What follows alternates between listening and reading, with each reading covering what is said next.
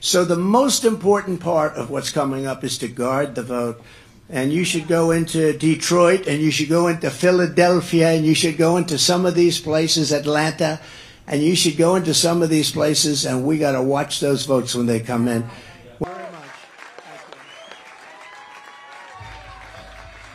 Then they rigged and stole the election of 2020. They rigged it and they stole it.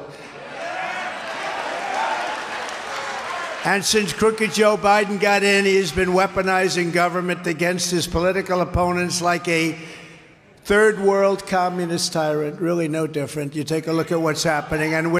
But Joe Biden is not the defender of American democracy. Joe Biden is the destroyer of American democracy. And it's him and his people. They're the wreckers of the American dream. The American dream is dead with them in office. It's sad. We had such a dream. We had such an American dream. We had such an incredible administration, but it died when these people came into office. Over the past few years, you've watched Biden and his band of Marxists, communists, fascists try to crush free speech, censor their critics, criminalize dissent, destroy attorney-client privilege, which is something nobody ever thought they'd see in this country, and even attempt to imprison their leading electoral rival by far on bogus charges. That happens to be me, in case you forget. Happens to be me. He got indicted. I got indicted 4 times because I'm questioning a crooked election.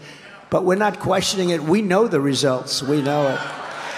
And when we go through courts, if we ever even have to do it, because you have presidential privilege, and also we should never have to do that.